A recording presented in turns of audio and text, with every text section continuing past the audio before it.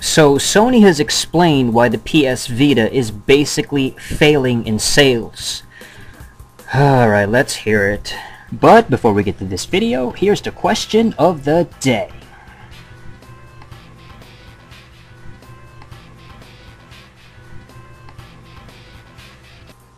Alright, what's up guys? This is the Review Space coming to you via the 90s Kids Show channel.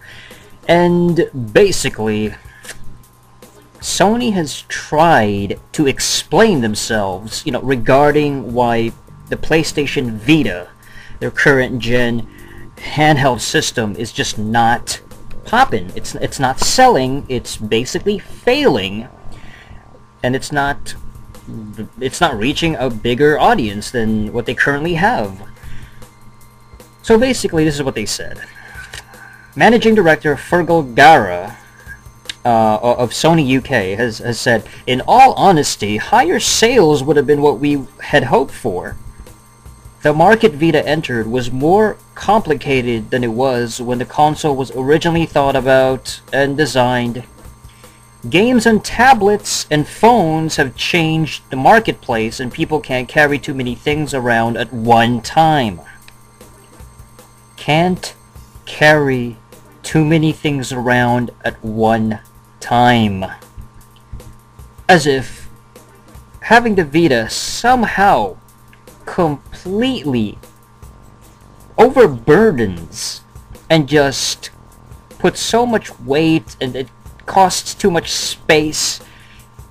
It's too much of a load in your whatever backpack, whatever pockets, whatever you're walking around, and you just can't carry the Vita. It's too much compared to the tablets and the phones, the smartphones." What a bunch of nonsense from Sony. Alright, this is a horrible excuse. Completely disagree.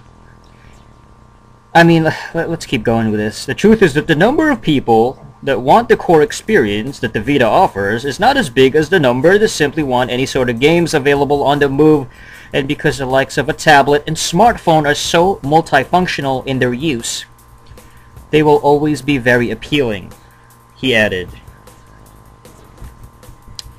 So, he's basically saying that the Vita is not as appealing as the tablets and smartphones because of they have multifunctionality, they're multi-purpose, they have other features, and the Vita is just this basically a handheld system.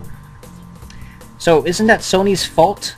If that is the big problem, if Vita is in fact an inferior system in terms of features, in terms of design, it doesn't have all these other things that the tablet does, or a smartphone, then isn't it time to change the Vita? Why did you do the Vita like that in the first place? Why are we still continuing with the Vita? Why is it still around? Why is it still active? Why? So that's the main fault with the Vita, I guess, according to them. I mean, even Sony understands that, well, we failed in the portable thing, people don't want to carry it, blah blah blah blah blah.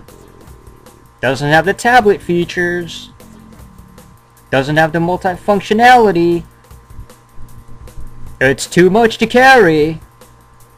It's like, what do they call it, like in Elder Scrolls, you know what I mean, when you're encumbered. You're encumbered, you can't carry any more handhelds, you can't carry any more portable systems. You already got the smartphone and the tablet and the cell phone. You can't carry anymore. No, sorry, fuck the Vita. No, you gotta drop your other shit. You gotta drop the smartphones. You drop the Vita, you don't need it. I mean, this is just pathetic. So, the Vita's still around. I can't even believe that it's still active. And even I myself, I'm still curious about I still want to buy one. I still want to cop one.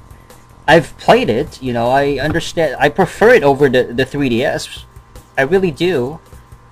Even though I think the gap this time is much smaller between the 3DS and the Vita compared to the PSP and the DS. Like, last gen, hands down, the fucking PSP was way more preferable for me compared to the DS, But here in this generation, it's like the Vita is just a little bit more preferable, but not that much. Like, I can still go the 3DS route if you give me that opportunity. You know what I mean? It's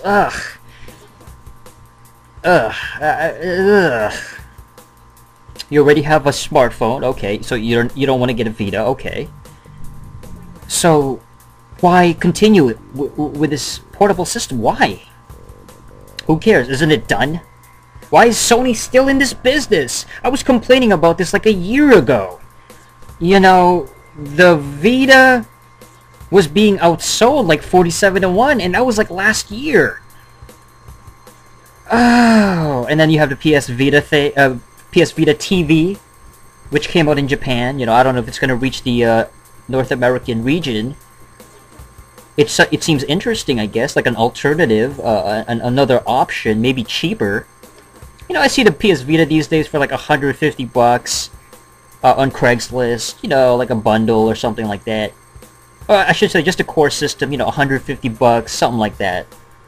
In the mid, you know, 150, 160, something around there. And it really is affordable at this point. I mean, it's out for a couple of years now. It's been out. It's good. Consider getting one. Okay, that's not a bad idea. But I mean, you know, that $150 can still go to... I just bought another 360 system. I got a 360 Slim, and with like 6 games, HDMI, controller, battery, you know, great condition and everything. With 6 relatively new games, and that was like $140. You know, it's 140, 130, 140 bucks, something like that. So I could really get that or the Vita, and it's like, you know, the 360 Slim is more appealing. So there's other bundles that are even more appealing than the Vita. You know, there's really no reason to cop this right now. It's such a pathetic little mistake that Sony did, because there's really... It doesn't have that reputation of oh my god, there's so many killer apps on it, all the greatest games. Yeah, it's got these little ports and shit. You know, Liberation, Assassin's Creed, that's going to get an HD remake anyway, because it basically flopped on the Vita. You know, it just didn't... when you move a game, I should say, when you port a game that was originally meant to be an exclusive to a certain system, and then later, maybe a year later or a few months later, whatever it was, it goes to HD, it gets some sort of re-release on other systems, that's an indication of failure on that system. It failed on that exclusive, as an exclusive for that system, because of the system isn't popular, it didn't sell enough, you know, it just didn't get enough sales, the game itself is not that great, not a lot of critical reception, all these different things adding up. It's all of that. I mean, the 3DS is just absolutely outselling the Vita, and it's not even about, like, I don't give a shit about sales, except for the fact that if it doesn't sell that much, then you're losing money, and it's just a bad decision. You gotta have quality as well, and you gotta have a certain reputation, you know, above everything else. I don't know what Sony has to do. Just stop it with the Vita. I don't even understand why they have another handheld portable fucking... I just don't get it. Why did they have a Vita?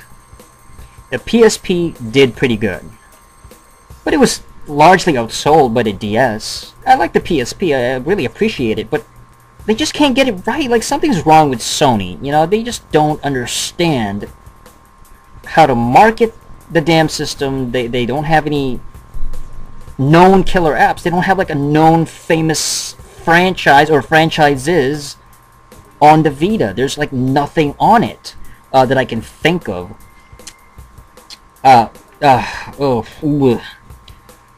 So, you know what, I'm just looking forward to, you know, like a couple of years from now or something, whenever I decide to get a Vita, it's gonna be cheap as fuck. You know, it's gonna be like $100 or at the most.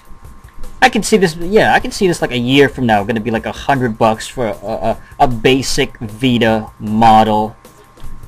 You know, and just even like 3, 4, 5 years from now, the Vita it's gonna be like 50, 30 bucks, you know, on Craigslist. It's not gonna